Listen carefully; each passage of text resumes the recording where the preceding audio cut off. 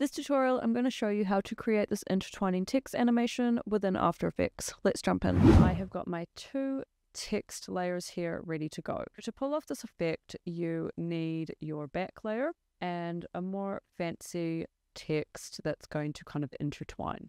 In my opinion, this is the hardest part of pulling this effect off, just finding the right two fonts to look right for whatever words that you're using. So my fonts are Impact for the back one and Cinderella for the front intertwining text. If I can remember where I got this from, I will leave a link in the description. First thing I want is to actually create the intertwining look. To do this, I'm going to grab my pen tool, make sure I'm selected on this layer, on this fancy text layer, and I'm going to start masking out all of the areas where I want it to be kind of intertwining or behind. But I think for me, I'm going to have this going behind this P, coming through, and then coming down and maybe going behind here. I'm just going to zoom in and just start on my text, click on it, just start masking. And when you close the loop, make sure that your mask is set to subtract. I'm going to do it again. So you just need to adjust it until it looks like it's lined up.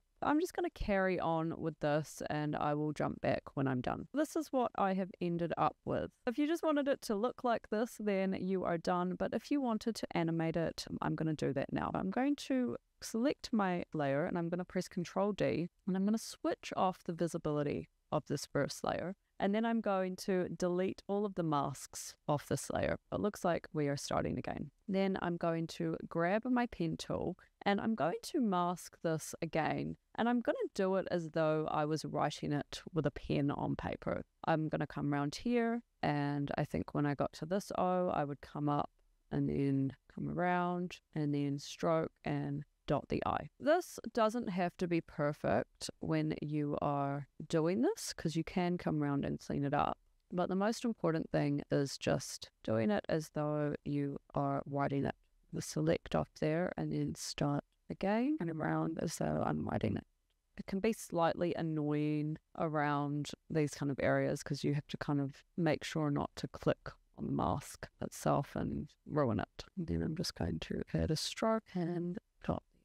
Right, now I'm just going to go back through and just tidy this up a little bit. Make sure you kind of come into the corners because it will miss it otherwise. Okay, this is what I've got. Now to animate it, I'm going to grab an effect called the stroke, drop this onto my layer, and first thing I'm going to do is select all masks and make sure stroke sequentially is on. That's going to make sure that it kind of writes it in that order that we just wrote it out as though we were writing with a pen. And I'm going to up the brush size, and instead of like changing the color or anything, I'm just going to go to paint style and go reveal original image. It's just showing the text itself rather than painting on top of it.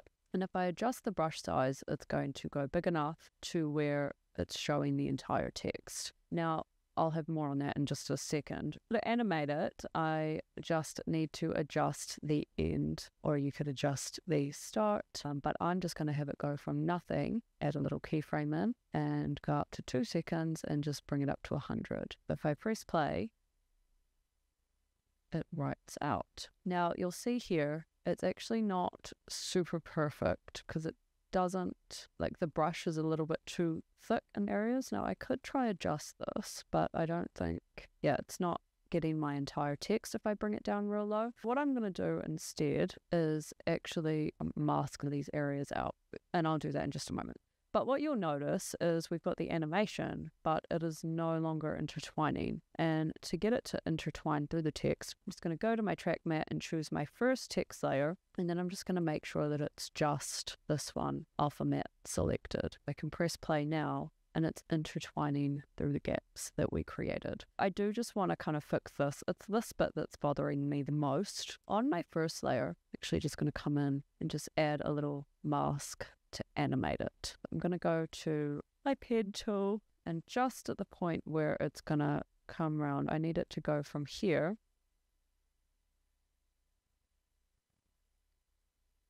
I'm going to make sure it's subtracted. I'll drop into the opacity, put it like that. And then as it comes around, I actually want it switched off. I'm going to bring this right to here and then bring it down to 0. Bring that in a bit closer. There we go. I think it's going to adjust this mask. It's not quite covered it. I am just going to probably time lapse this so you don't get very bored, but I'm just going to go through and just make those changes. This isn't looking quite right.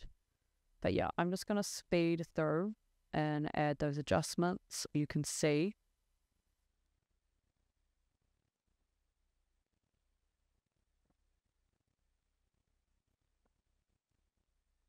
I was actually quite surprised with how many masks I've just added in. And you can see starting from here, this is what I've added. It's just a few animations all the way through, but overall that looks pretty good. And I've just gone ahead and added a layer style to my text as well. And this as well as just adding a nice little touch to the text. Yeah, it looks like there's an actual shadow from behind the text itself as well. And I just thought that was quite a nice touch. You could do something like that. There you have it.